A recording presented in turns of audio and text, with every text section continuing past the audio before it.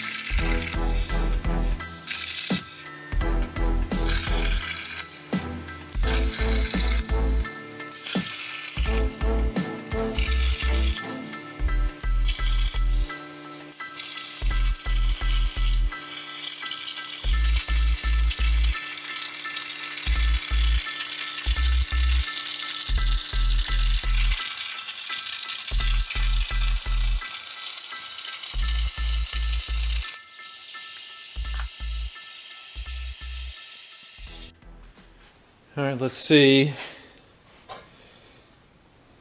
Well, I can see one thing I probably should have done differently. I've got entry and exit. I should have had it enter right on the line and exit on the line. Well, I don't think that'll make any difference here on the bend, but that would have made it. It would have been better to do it that way. Alright, well, we'll take this and let's go over to the workbench and see if we can bend this. I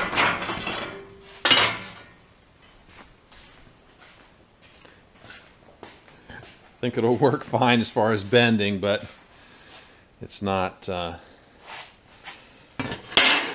exactly what I was thinking. Actually, yeah, okay, it's going to bend on these narrow spots.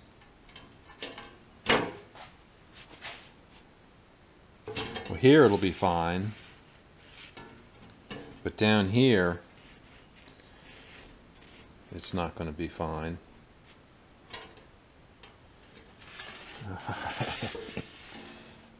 I may have to recut these. Let's see what happens.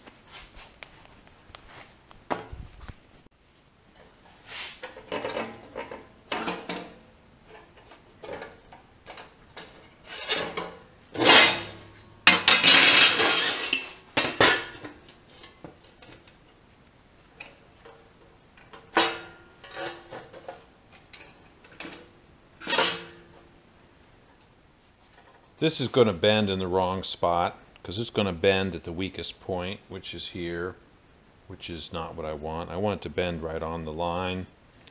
I'm going to hopefully be able to save this. I'm going to weld up these little short slots, little short sections, in an attempt to get it to bend back there. All right, that was a mistake.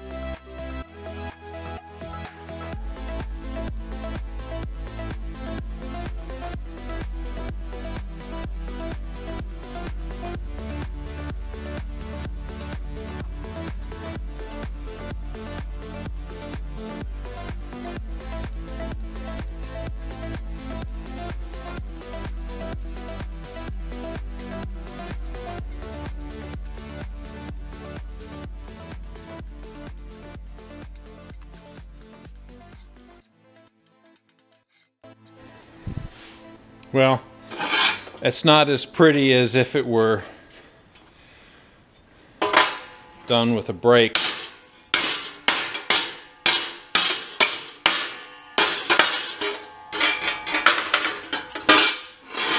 But I don't know how I could have done it if I hadn't cut these slots. I think it'll work fine. I think it'll work fine. Get the other one.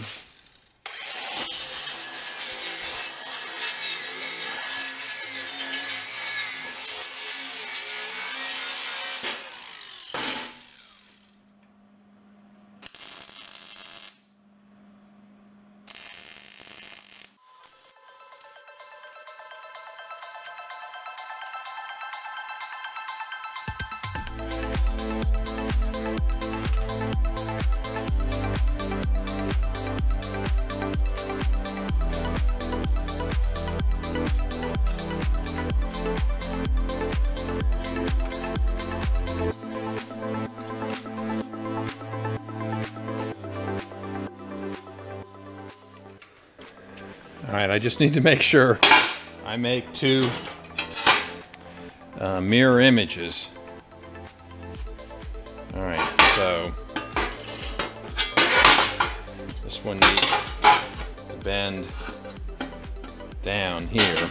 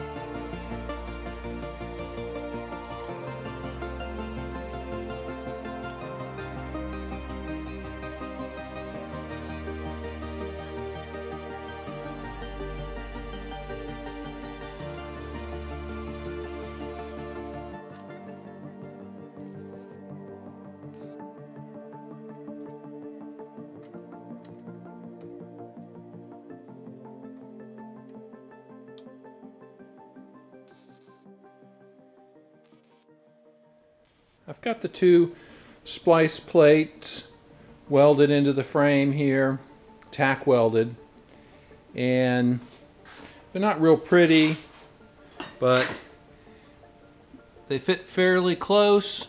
I mean, within a 1/16 most places. There's one or two places where it's a little bit more, but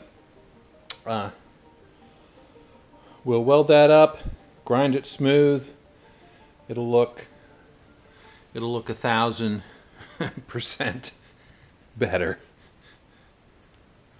So we'll come back, do some more welding.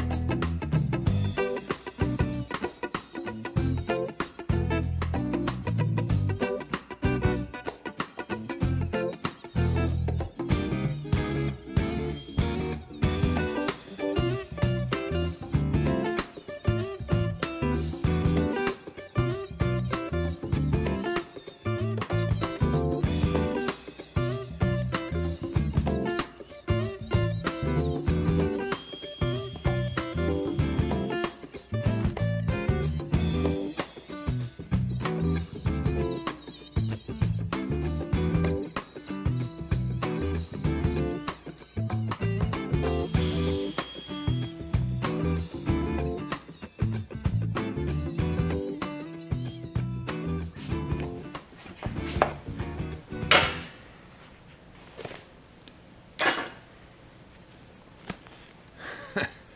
a lot of grinding. Got the splices cleaned up pretty well. I'm going to go inside. The welds on here are pretty hot. I mean, I have full penetration on most of them, but I'm going to go on the inside and run, for where I can reach, run another bead on the inside just to reinforce the joints. I think it's fine. This splice is not going to carry. Let me get this off.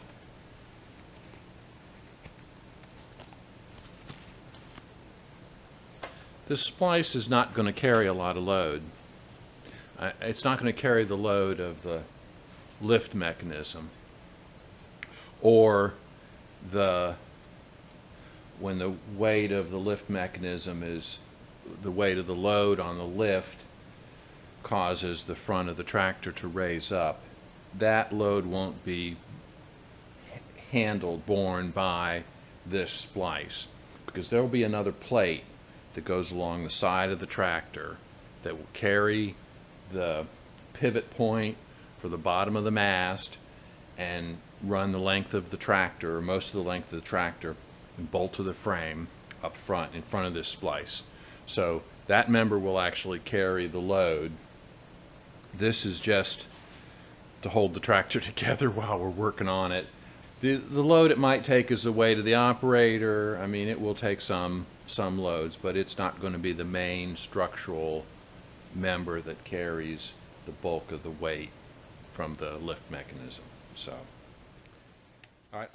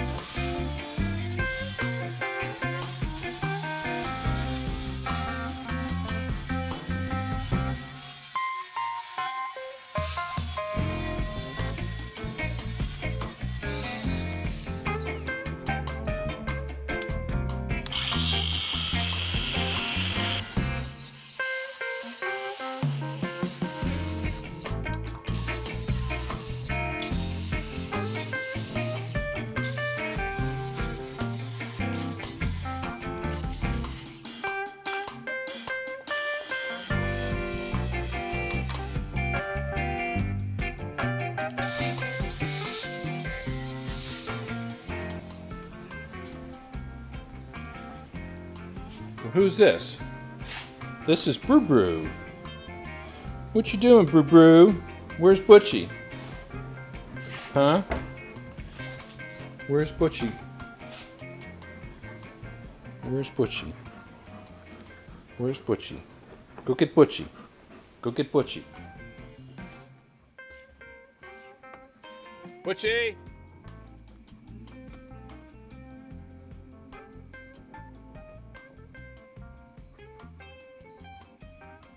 Where's Butchie? Where's Butchie? Butchie!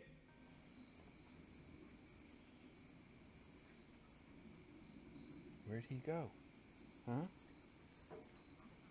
Uh-oh, there he is. All right. All right, does anybody want a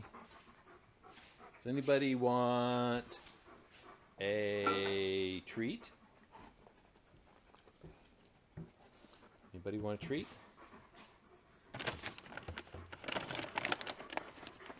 Got some treats up here.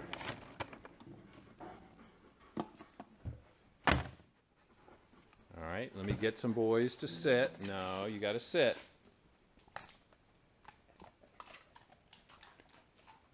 A little grabby. Little grabby boys. Well, not Butchie. Brutus is a little grabby.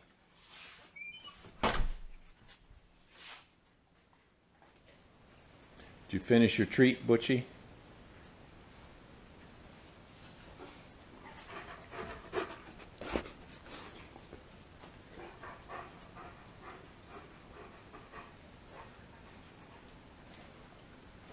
Did you finish your treat, Brutus? Come here.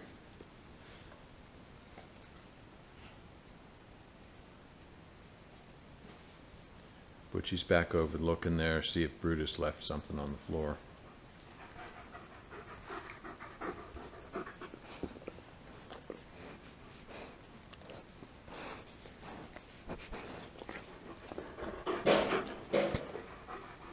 All right, you guys.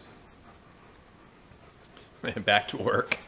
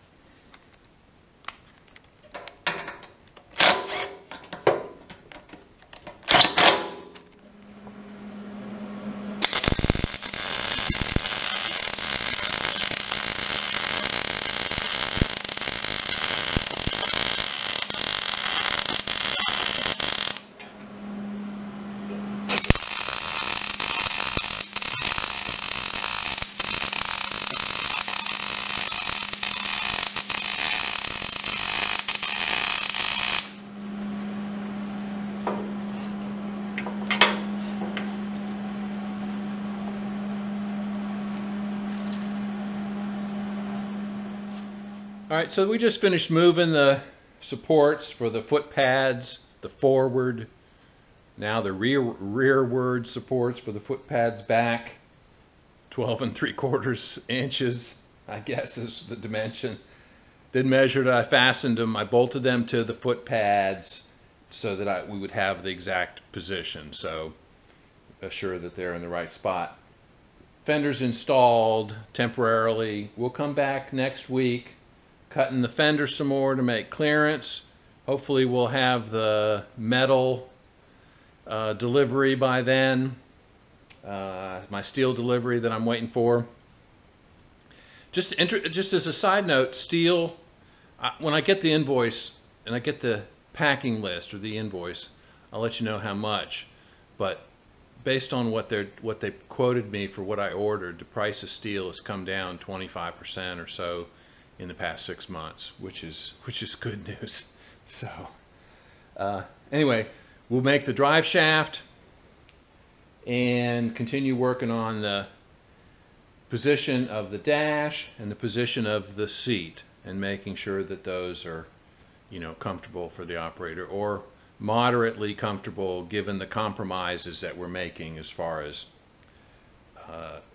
maintaining some reasonable turning radius, which means not lengthening it any more than we absolutely have to, but, you know, lengthening it enough so that the seating position is at least moderately comfortable. It's not like I'm going to be spending all day on it, so it's not that critical that it be, you know, perfect from an operator comfort standpoint, as long as it's usable.